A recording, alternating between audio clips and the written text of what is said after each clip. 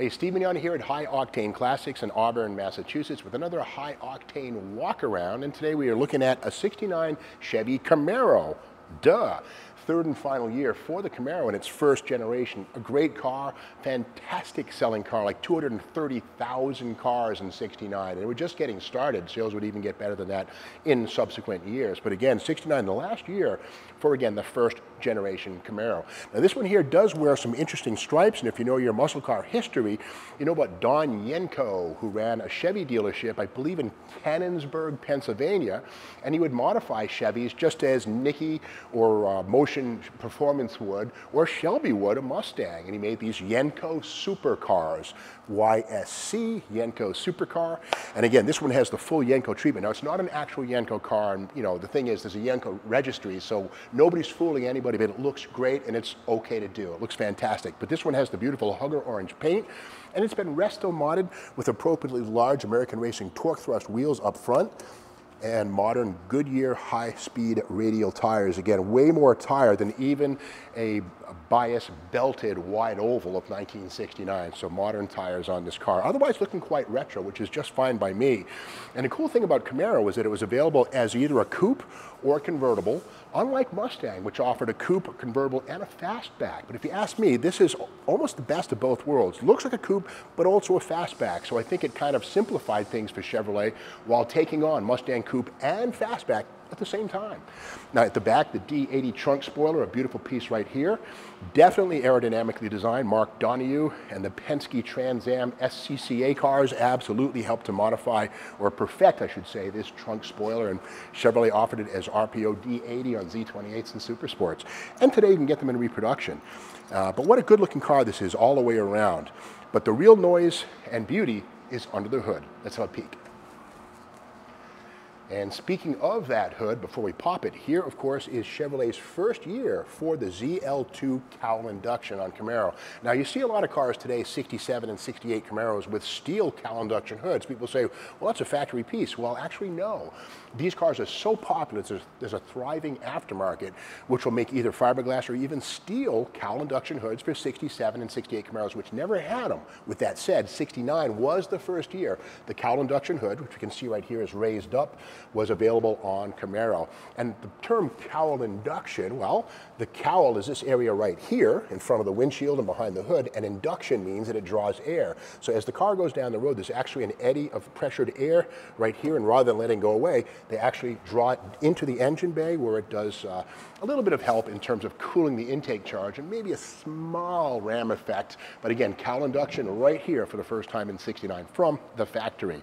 Okay, let's pop that hood open and have a look at what's underneath. Yeah, classic small block. This is a 1970 vintage 350, hence keep in mind, of course, that the 1969 Camaro could be had with a 307, a 327, no 350s yet in 1969, that would come in 70, but again, there was a 302 in the Z28, and of course, the 396 and 427 Copo. Big blocks could be had, but if you ask me, the 350 gives you the best of both worlds. It's a small block, it's light, and yet with 350 cubic inches, you have plenty of torque.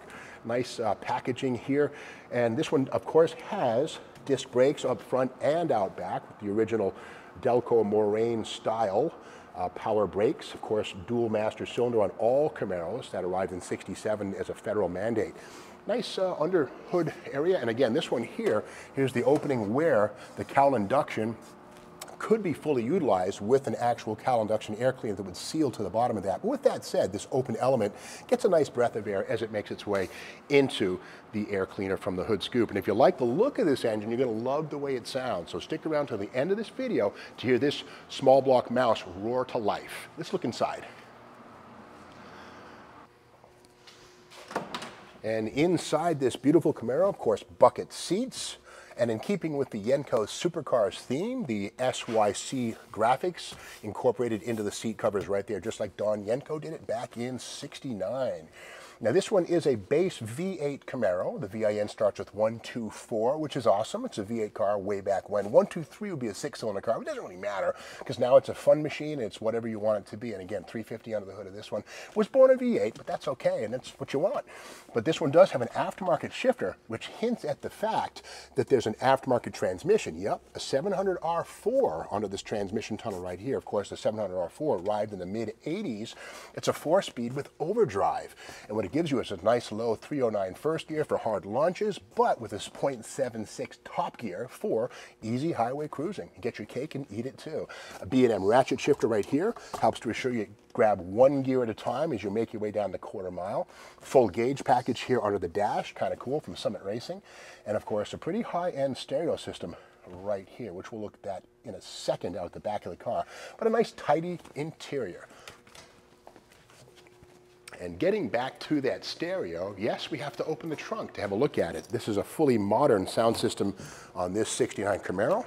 Oh, wrong key, Steve. Open that trunk right here. There we go. And yeah, here it is. This is the amplifier by Alpine right there with some JL Audio subwoofers. Very professionally wired with fuses and circuit breakers. And the thing about this right here, this is probably about 10 times as potent as any factory stereo system would have been in 1969. The beauty of this really is that when you're going down the road with the 350 and wide open, you can still hear your Ted Nugent or your Van Halen or whatever you choose to listen to with perfect clarity thanks to that high-tech stereo system in the trunk. And speaking of the trunk, you know, these cars are well known for having pretty big trunks. Now this does take up some of it, the stereo equipment, but this is a larger trunk opening right here than a similar Mustang Fastback. And so that means that if you were a small family in 69, or even now, you could go shopping potentially and put your groceries in the back, or at least a suitcase or two, something that Mustang Fastback could not do. Now, as we make our way toward the front of this car, we do see, of course, the Yenko supercar graphics right here. And again, these things are available as reproductions, and real Yenko cars, there is a Yenko registry for them. This is not one, but that's okay. We can pay tribute, and that's not a bad thing. Good to see big and bigger Americans, and again, disc brakes in the back, something that Yenko never had. Now, it is true that a handful of 69 Camaros were built with, I think, the JL8 four-wheel disc brakes. This ain't one of them. And again, these are better brakes than even those. They're lighter and have more surface area for the pads and shoes and the rotors. So that's the story of 1969 Camaro, the last of the first generation. A very popular car then and now. To learn more about this 350 cubic inch 700R4 automatic overdrive equipped car, check it out on the Octane Classics website.